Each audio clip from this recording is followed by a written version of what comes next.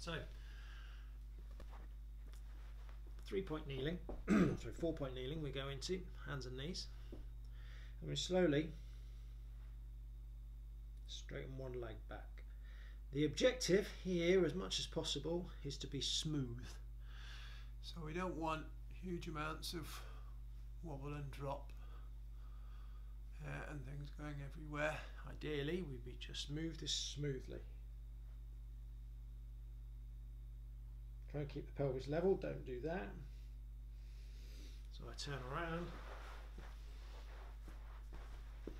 Just be careful that we don't do this. We want pelvis level. Now if you mentally activate here a little bit as you lift, so tighten in the bottom here.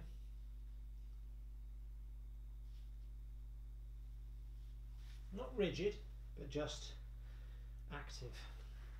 Let's think, okay, engage my glutes here. Engage the gluteal muscles.